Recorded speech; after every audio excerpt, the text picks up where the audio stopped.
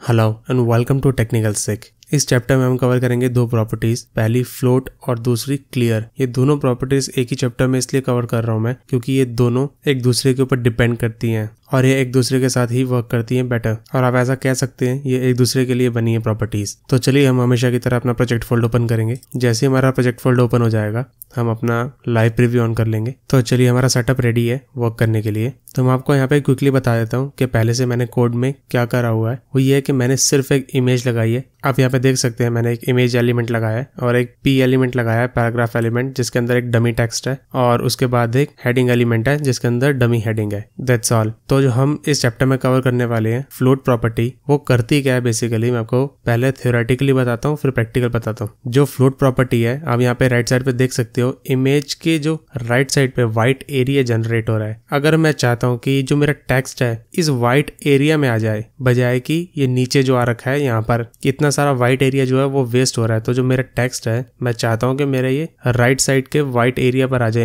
Image के right side पे आ जाए। तो यहाँ पे जो है हमारी फ्लोट प्रॉपर्टी काम आती है। तो हम इमेज सिलेक्टर के ऊपर हम अपनी फ्लोट प्रॉपर्टी लगाएंगे।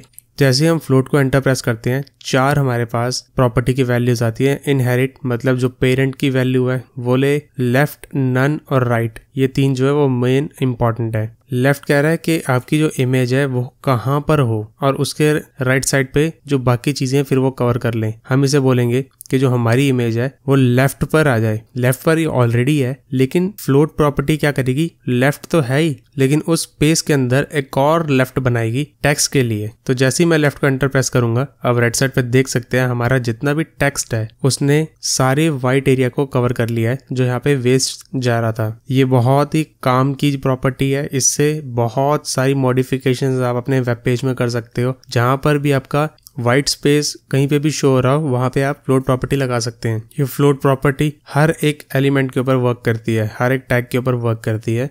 तो जो हमारी इमेज थी वो ऑलरेडी लेफ्ट पर थी, फिर हमने फ्लोट प्रॉपर्टी लगाई लेफ्ट वैल्यू के साथ। अभी हम इस लेफ्ट वैल्यू को सिलेक्ट करके इसकी जगह पर राइट लगाते हैं, तो जो हमारी इमेज है वो वहीं पर नहीं रही, वो पोजीशन उसने चेंज करी। क्योंकि बेसिकली क्या था, हर एक एलिमेंट जितने भी हमारे HTML के अंदर होते हैं सबकी डिफॉल्ट जो पोजीशन होती है वो लेफ्ट ही होती है, इसलिए वो इमेज लेफ्ट पे थी। फ्लोट ने उसको बोला था हमारी इमेज को कि जितना भी टेक्स्ट है उसको अपने राइट पर रैप करने के लिए तुम्हें लेफ्ट पे आना पड़ेगा। फ्लोट को नहीं मालूम कि इमेज कहाँ पर थी, फ्लोट ने डिफाइन करा कि लेफ्ट पर आ जाओ ताकि राइट पे टेक्स्ट आ सके। अभी हमने फ्लोट के थ्रू इमेज को राइट पे करा ताकि लेफ्ट पे टेक्स्ट आ सके, है ना नीट। तो एक बार हम फिर से जो राइट है उसको हम लेफ्ट करते हैं और आपको एक कॉम्प्लिकेशन दिखाता हूँ मैं फ्लोट का। तो जो हमारा यहाँ पे आप राइट साइड पे देख सकते हो पैराग्राफ वो एक्सटेंड हो रहा है, जो टाइप होता हुआ आ रहा है वो नीचे तक आ गया, एक्सटेंड हो रहा है, जो कि फीचर है, ऐसा होना चाहिए। लेकिन मान लीजिए अगर जो हमारा ये जो टेक्स्ट है पैराग्राफ का इतना बड़ा ना होता, ये छोटा होता,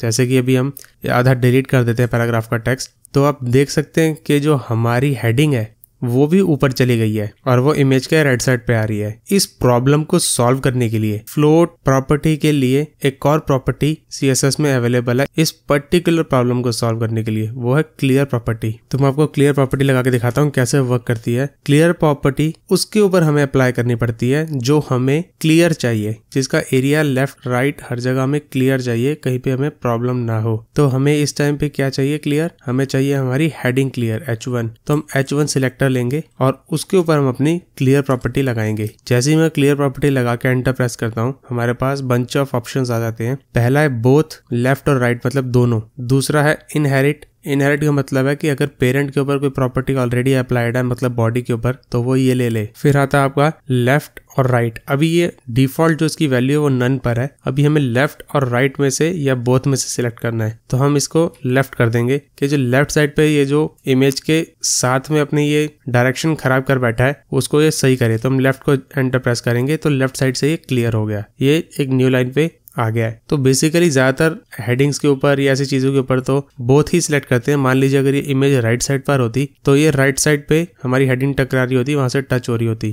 तो हम डिसाइड नहीं कर सकते कि हम वेब पेज के अंदर कब कहाँ पे इमेज कौन सी लगाएंगे और बार बार हमें मॉडिफिकेशन करनी पड़ेगी, तो ज्यादातर लोग बोथ सेलेक्ट करते हैं, तो हम बोथ ले लेंगे। ये दोनों प्रॉपर्टीज बहुत इंपॉर्टेंट प्रॉपर्टीज हैं क्योंकि आपको बहुत सारी डिफरेंट चीजें इन दो प्रॉपर्टीज से बनानी पड़ती हैं वेब पेज में। जैसे कि आप गैलरी ले लीजिए, जो इमेज गैलरी होती है उसमें फ्लोट प्रॉपर्टी बहुत ज्यादा यूज होती है। तो चलिए जैसे कि मैं आपको इमेज गैलरी का क्विकली एक एग्जांपल बना के दिखाता हूँ। हम अपनी यह हेडिंग और पैराग्राफ को यहाँ से डिलीट कर देते हैं और हमारी जो इमेज है उसको हम डुप्लीकेट कर लेते हैं। कंट्रोल डी से इसको हम डुप्लीकेट करते हैं और यहाँ पे हम अपने इमेज सिलेक्टर के अंदर जो पैडिंग है वो देते हैं, जो कि मैंने अभी तक एक्सप्लेन नहीं करी। बेसिकली उसके आसपास हम ब्लैंक एरिया क्रिएट करते हैं और हम नीचे जाके अपनी इमेज को थोड़ा सा और डुप्लीकेट कर लेते हैं। तो आपने ऑलरेडी बहुत सारी ऐसी चीजें देखी होंगी जहाँ पे आपकी जो गैलरी होती है इमेजेस की, ये तो हमने एक ही इमेज बहुत बार रिपीट करी है। You can get the idea ना, कि एक डिफरेंट टाइप की इमेजेस लगा के आप उसमें इतना गैप दे के आप जो गैलरी बनाते हैं। बहुत सारी डिफरेंट वेबसाइट्स पे आपने गैलरीज देखी होंगी इमेजेस की, वो इसी प्रॉपर्टी के थ्रू बनती है। ऐसे कि आप एक के साथ एक इमेज स्टैक कर सकते हैं एक ही लाइन में। हर बार न्यू लाइन पे आपको इमेज नहीं पोस्ट करनी पड़ेगी, तो वो इसी तरीके से बनती है। तो आप वैसे अगर 2-4 बार प्रैक्टिस करेंगे, मल्टीपल कॉम्बिनेशंस लगा के देखेंगे और क्या क्या आप इसे कर सकते हैं, तो आपको बहुत ही फायदेमंद रहेगा इस प्रॉपर्टी को इन फ्यूचर यूज करना। आपको कोई डिफिकल्टी नहीं आएगी, आप एक्सपर्ट हो जाएंगे।